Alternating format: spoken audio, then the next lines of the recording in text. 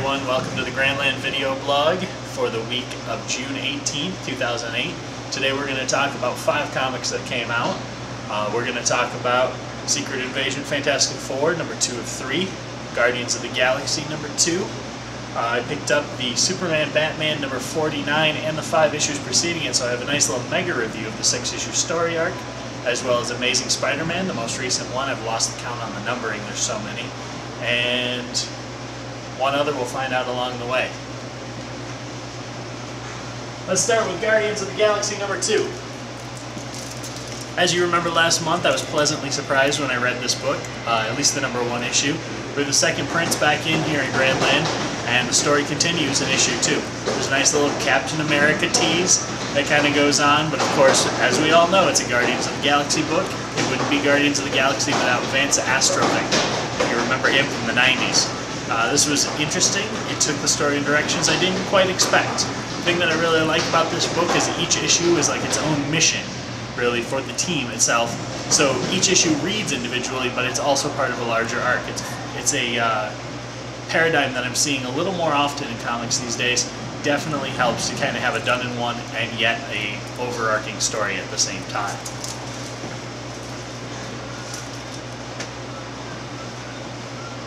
Next up, Amazing Spider-Man 563, that's the number.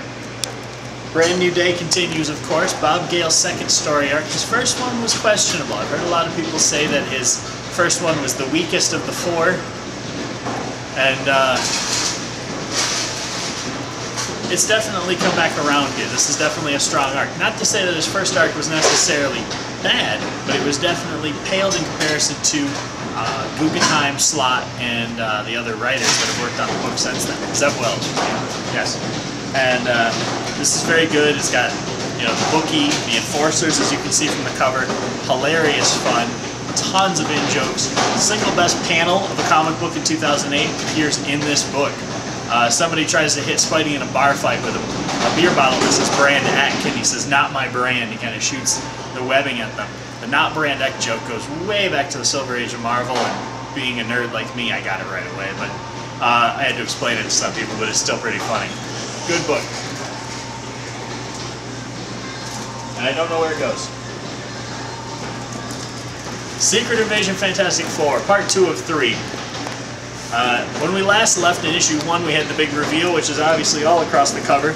This is Lyja, the Skrull that actually married the Human Torch, and she's come back and she posed as the Invisible Woman, and she sabotaged the Baxter building and sent it into the Negative Zone. So you have Thing fighting Negative Zone demons, you have Human Torch fighting a Skrull who he was formerly married to, and Negative Zone demons. Reed is nowhere to be seen, Invisible Woman's nowhere to be seen, and it's quite a mess, really. Again, just like Guardians of the Galaxy, this book went in directions I really didn't expect the story arc to go, and I was pleasantly surprised. I really enjoyed where this is going. I'm kind of disappointed it's only a 3-issue story arc, because there's a lot more to be done with it. But Roberto Aguirre Sacasa wrote it, and I've always enjoyed his Fantastic Four work. I was kind of disappointed at once when he was going to be replacing Mark Waid, who was one of my favorite Fantastic Four writers. But Aguirre Sacasa, nothing against him. Great writer. Barry Kitson's on the art, straight from The Order, which was a great book that was canceled that I enjoyed a lot. Definitely check this out. Of course, it has the Secret Invasion banner. It's going to be really tough to find because everybody's picking those up like hotcakes. 4th book, surprise, I remembered. Old Man Logan. Wolverine issue 66.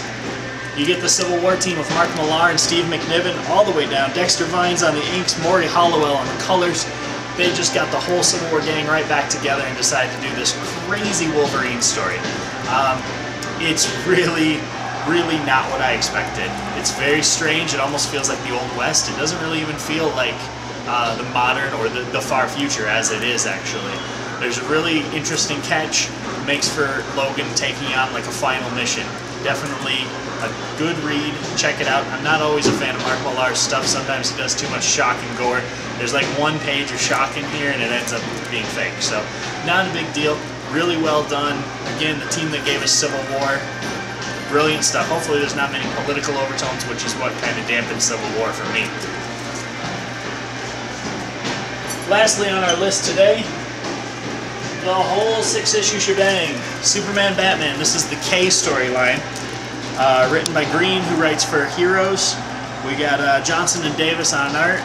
And Matt Banning, famously of Image. Kind of have an Image look to the whole series. We started off here. Very interesting premise. I had talked about this before on the video blog. Superman gets the idea that we're going to take all the kryptonite in the world, gather it up, toss it into the sun, and the Earth will be safe for Superman. How they get started, I'm actually very surprised at the unique beginning to this story. And again, like I mentioned earlier with the Guardians of the Galaxy, each issue is almost like its own miniature story within the 6-issue arc, and you see certain developments happen along the way. Superman has the lead-lined suit to protect himself against the kryptonite. We get into the familiar fight with the guy that's all gray with the bones sticking out. Of course, this time it's kryptonite. And then we wrap it up with a giant kryptonite explosion. All 6 issues. An amazing read. We've got him here at GrandLAN. I enjoyed it immensely. Best Superman Batman story I've read in the entire run, and that includes Logan McGinnis. That's it for this week from here at GrandLAN. See you next week.